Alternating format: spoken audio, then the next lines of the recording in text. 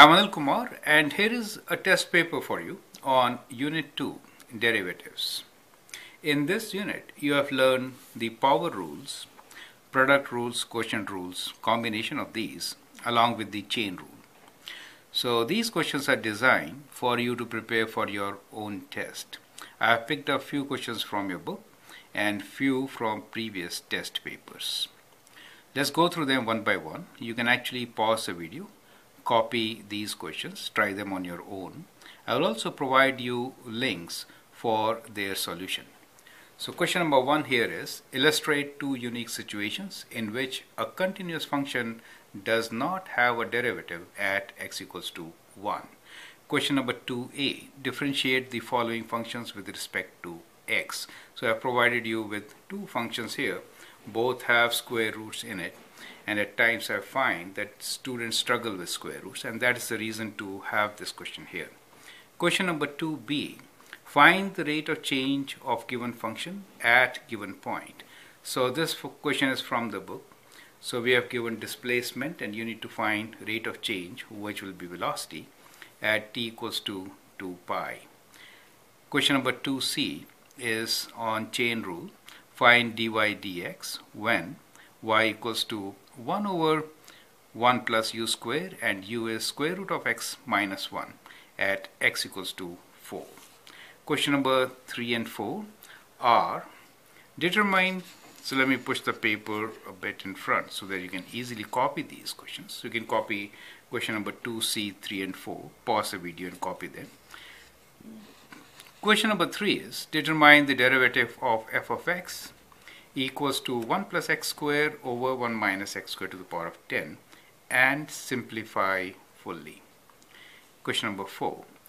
The amount of pollution in a certain lake is P of t equals to t to the power of 1 over 4 plus 3 to the power of 3, where t is measured in years and p is measured in parts per million, ppm.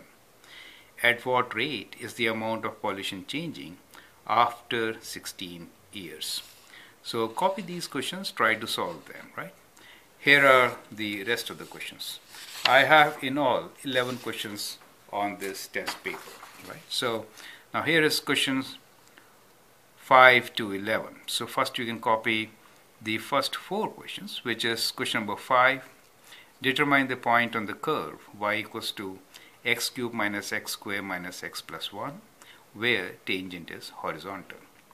Find the numbers a, b, and c so that the graph of f of x equals to ax squared plus bx plus c has x-intercept at origin and 2, 0, and a tangent with slope 16, where x equals to 2. Question number 7 is, if the function, combination function, g of x is equals to h of p of x, where h of 5 is 1, derivative of h at 5 is 1, derivative of h at 1 is 3, p of 1 is 5, derivative of p at 1 is 7, find g, derivative of the combination function g or composite function g at 1. Question 8 is, determine equation of both lines that are tangent to the graph of y equals to x squared and pass through the point 4, 6. Now let me move the sheet forward, copy question number 9, 10 and 11. So these are your application questions. A 75 liter gas tank has a leak. After t hours, the remaining volume V in liters is V of t equals to 75 times 1 minus t over 24 whole square. Determine how quickly the gas is leaking from the tank when the tank is 60% full of gas. Question number 10. Anil Kumar pours pancake batter into a frying pan.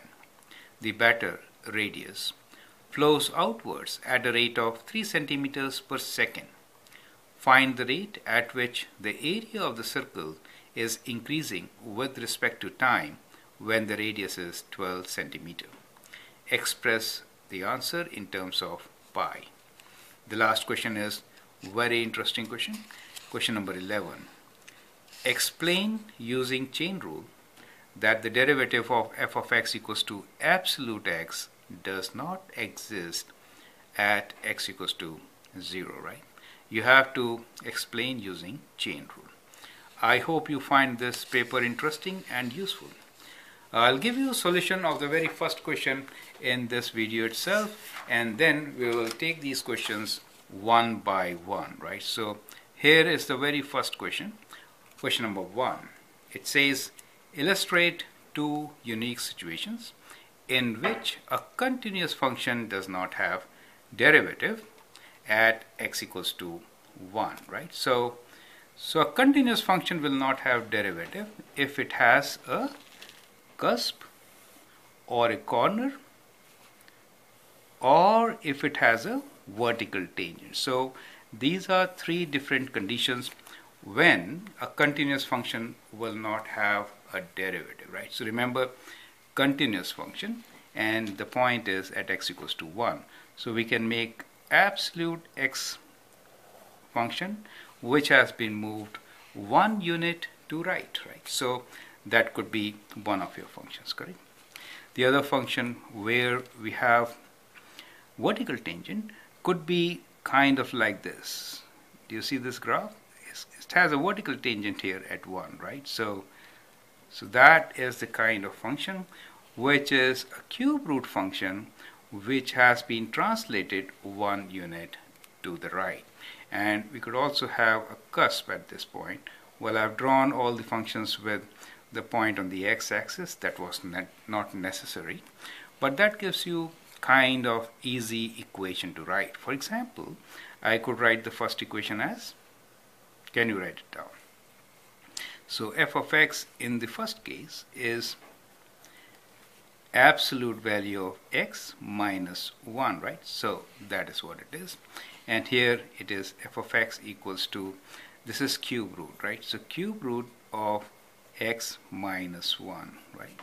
And this is x to the power of 2 over 3, but that function has been moved to 1 unit to the right? So to the power of 2 over 3, right? So this is, let's say, y equals to that, correct? So these are the functions which will not have derivative at x equals to 1. And the reason is, you can see, we could have either a corner, right? So the three reasons are a corner, vertical tangent, right?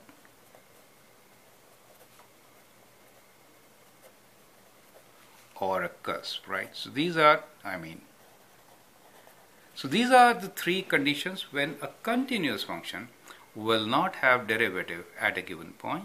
Otherwise, if the function is discontinuous, then it will not have derivative, since you cannot draw a tangent there, right? Now here, tangent, if you draw, it's vertical. That means it is not defined, and that is why here it is not differentiable. I hope that helps.